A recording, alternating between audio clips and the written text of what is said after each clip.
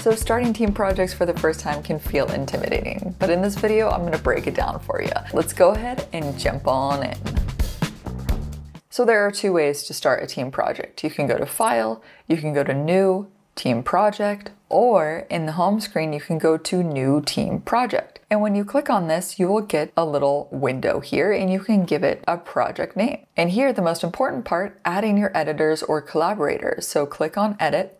And then here you can type in the email of the person. And the best part is that they don't have to be a part of your Adobe Creative Cloud team. They can have their own individual account. Just make sure it's their Adobe Creative Cloud email address, put it in here, and then you can click on Invite. And then it will say invite pending until they accept it. So go ahead and hit close now, and now press OK. So it pretty much looks like a standard project. The main difference is up here you can see the project name with a cloud with a check mark, meaning that it's saved to your Adobe Creative Cloud. It's actually not saved on your local drive. And over here you can click on this number, and this shows the number of collaborators in the project, who's online, and who's been invited. You can also click this icon if you want to invite more users. Now, one thing I recommend doing is going first to your file and going to Team Project Settings. For the scratch disk, I recommend saving this to a shared project folder. So if you use Dropbox or Box or Google Drive, I recommend getting the desktop app, which is what I have. And I set each of my scratch disks to a shared project folder. So that way we can all access this if Premiere Pro saves anything, for example, motion graphics template media. So just click on Browse, navigate to that project folder. And then I recommend creating a folder called Scratch Disk and just save it here and click choose. And then do that for every single one here. And then once you set all of them, hit OK. So if you're on the receiving end of this, let's say you're one of my editors, how do you open this team project? Well, you can go up to File and go to Open Team Project. And then rather going to Team Projects, you're gonna go over to Invites first. You can see I have an invite from one of my other editors here, and you can accept it. And then you will be able to choose it from this drop down and then open it up. Also, you might be wondering, what if you started it as a regular project? Can you convert it to a team project? Yes, you can. So here I have a regular project open. You can go up to Edit and go down to Team Project, Convert Project to Team Project. So now how do you work with media? How do you ensure that the other people on your team can access that media as well? Well, we use Dropbox. I have a team account, and all of my editors are invited to that team account, and they've downloaded the Dropbox for Desktop app. So after you have the desktop app installed, you can see here that I have it, Premiere Gal Dropbox, and I have a shared editing team folder. And inside of the Gal edits, we have our current edits and recurring assets. And what I like about Dropbox, to save space, you can actually make some folders online only and only sync select folders. For example, this project here, I can choose to make online only. So that way it won't take up space on my drive. Here inside of this folder, you can see I have our project folder, which is where I saved our scratch disk, and Premiere Pro made all of these folders here. In our media folder, this is where my editors and myself will add footage, and it's all synced to our computers. We all have access on our local drive. So the stock video that my team and I use all the time is from Envato Elements, who is the sponsor of today's video. So here from Envato Elements, I can search by a keyword, for example, team editing, and I can go down here and download it for this specific project. And I can do the same for sound effects and music. So if I need some cool bubble sounds like bubble pops, I can download these as well.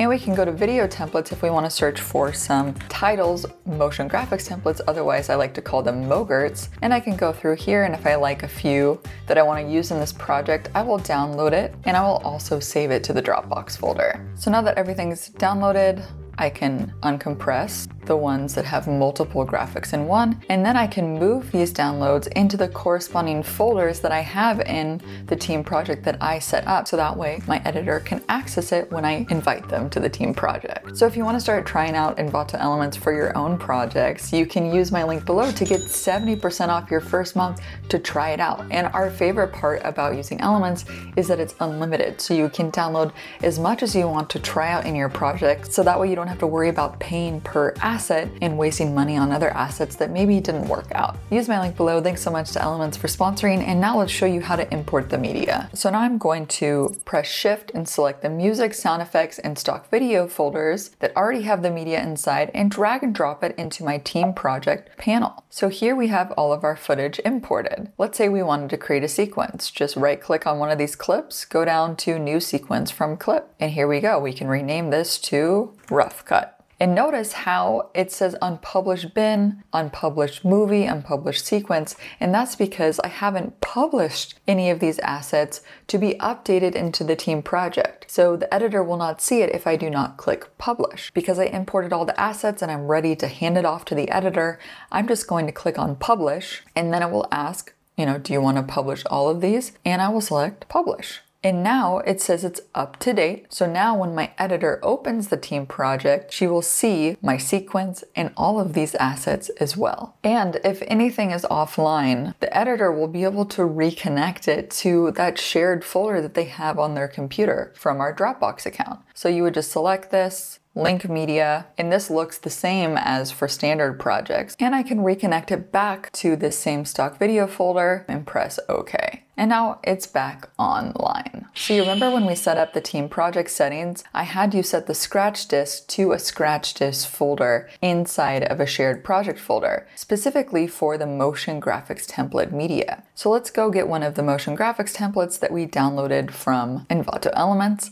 Let's drag this into our Essential Graphics panel, and here we have it. If we drag and drop this into our timeline, Premiere Pro also created this new folder called Motion Graphics Template Media. And inside of it is the uncompressed MOGRT file, which is actually a .ae graphic file that Premiere Pro creates. And it actually created it inside of that scratch disk that we set up before. So if I go into the project folder here, scratch disk, you'll now see in Motion Graphics Template Media that it now has this .ae graphic file, which is the uncompressed MOGRT file. And the reason why it's important to have it here is, let's say something gets offline, the editor who opens the team project will have access to this shared Motion Graphics Template Media to reconnect it to this AE graphic. So I know that was a lot to wrap your head around, but basically with MOGRTs, it's important that the people editing the projects also has access to this AE graphic file as well